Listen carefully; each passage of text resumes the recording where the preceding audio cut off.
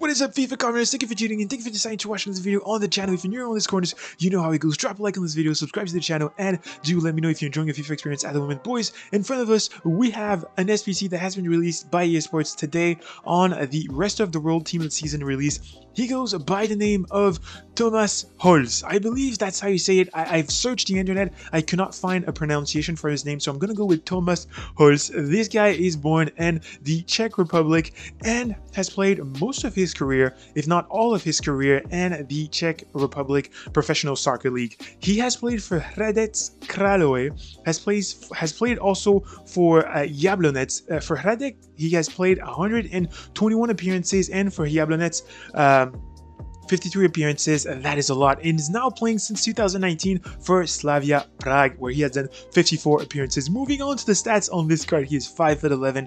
That is a good height. That is a decent height for somebody who's going to be CDM, but I also see him as a center back. Moving on to the work rates, he's high, and that is sensational. The high is going to work very well in the midfield as a CM, and it's going to work very well as a center back as well, right? Even though he's a little short for a center back.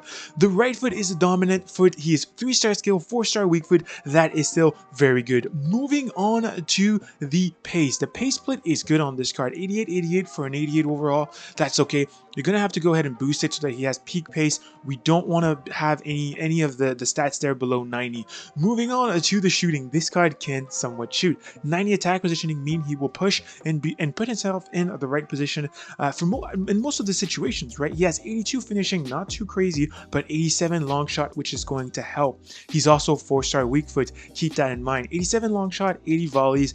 Those are okay. The passing on this card is phenomenal. 90 vision combined with the 94 short pass and the 94 long pass. That is very, very good.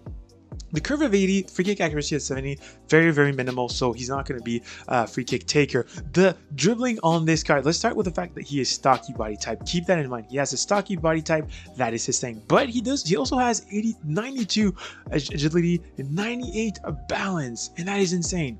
That is insane. Those two things, the fact that he has insane dribbling and the fact that he has a stocky body type, is going to play very well for somebody who is a CDM, CM, or center back. 92 reaction, 88 ball control, 86 dribbling, and a 90 composure. The defending on this card is monstrous. 91 interception, and 90 defending awareness, 92 stand tackling, and 92 slide tackling. Everything is in the 90s. That is important. The heading accuracy combined with the jumping, very good. He is going to pose a bit of a threat in the box and going to support your attempts to score in the box as well.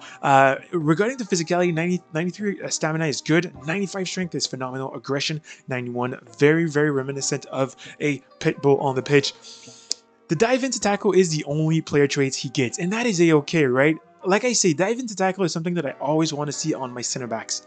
This guy paired with a taller center back could play very well in a two center back formation, right? Of course, two center back formation. He could also play very well as a CM. He could also play very well as a CDM. But because of the stocky type, I would prefer to see him honestly as a center back. Moving on to what is required to complete this SPC, it is pretty simple. You will have to submit only one panel, and that panel, my dear friends, is an 82 overall, 75 chemistry. That is nothing.